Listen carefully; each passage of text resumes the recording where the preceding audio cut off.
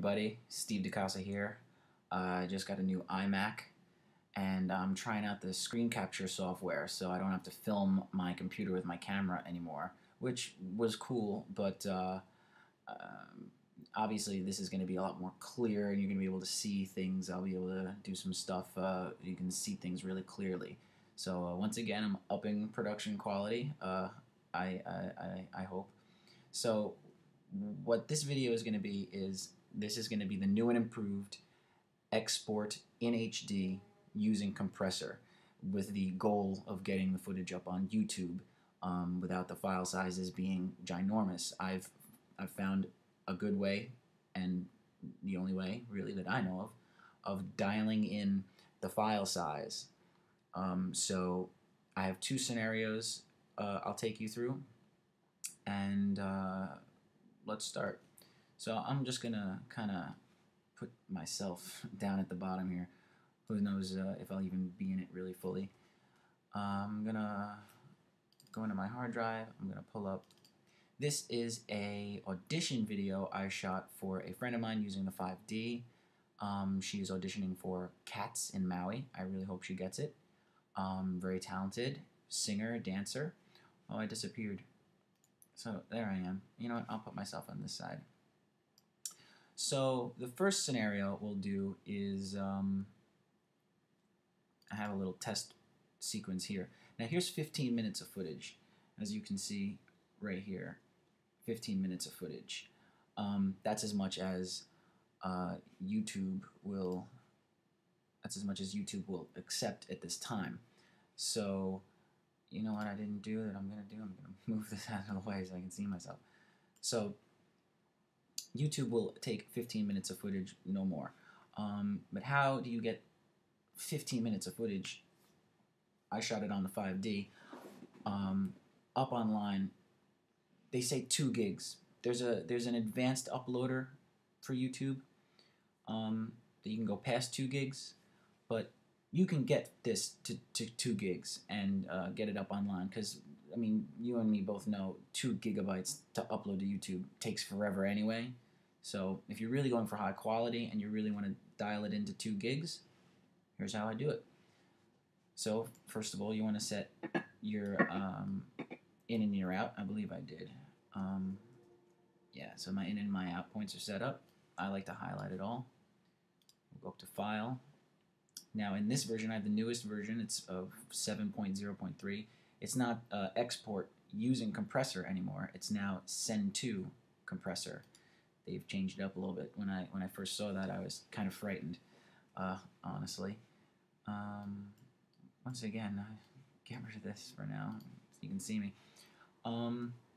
YouTube really likes the H.264 codec. So when you open up Compressor, you're going to get these windows here.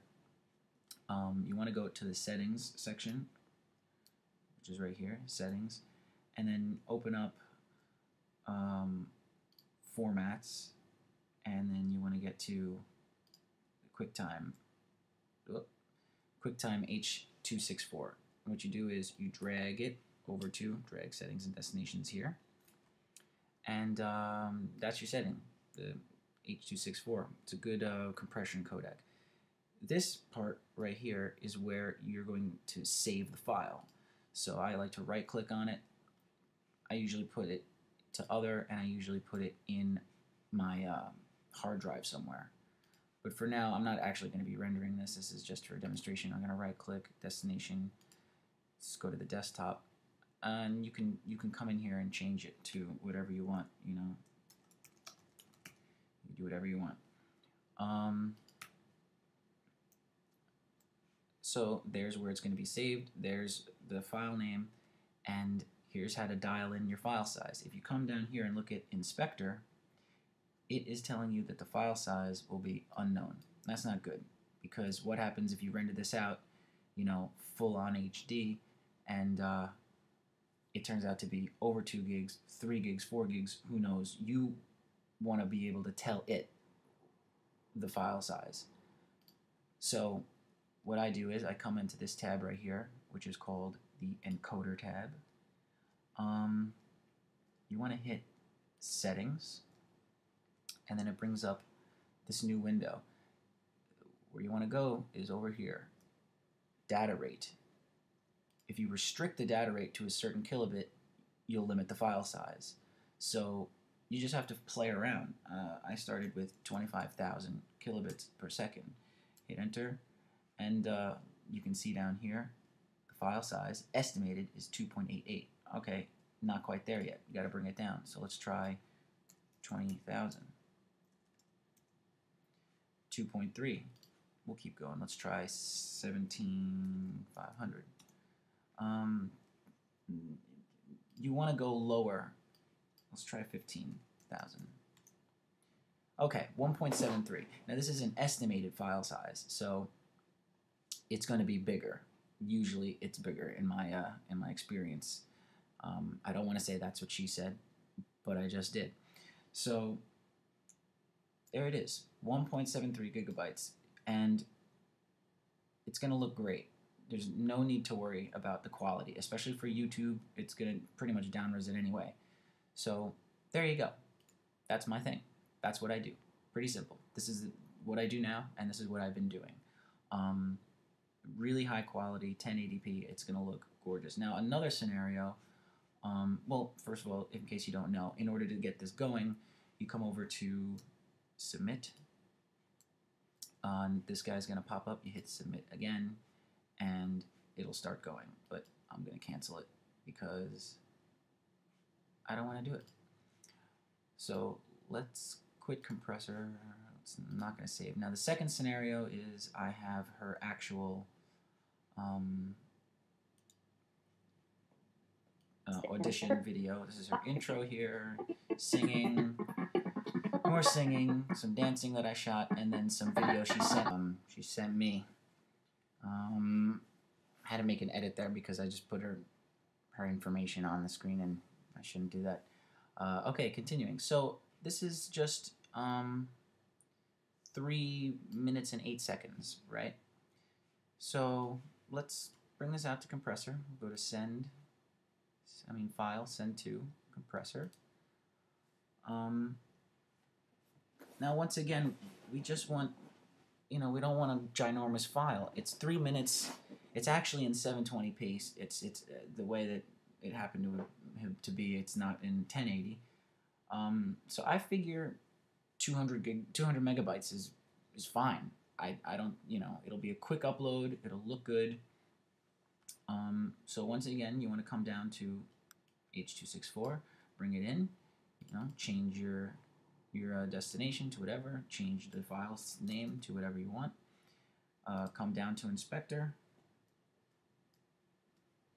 Encoder tab, Settings on the video, and then your data rate. And I believe the data rate I liked was 7,500. You gotta finesse it.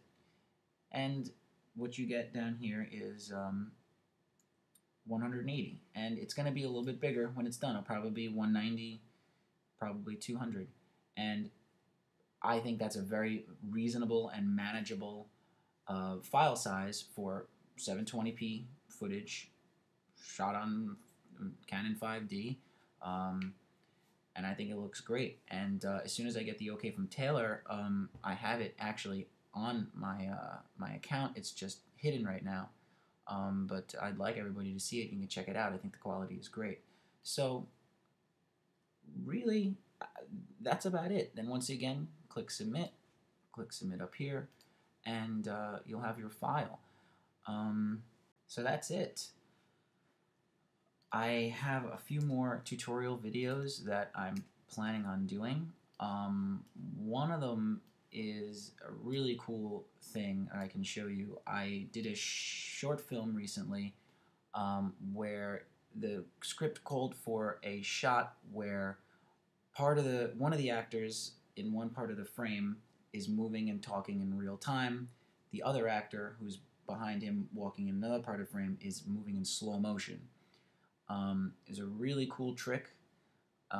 It's a pretty basic Final Cut thing you can do. It's using an 8-point garbage matte, and I think it's a request video by a buddy of mine named Tom that I'm going to do it for.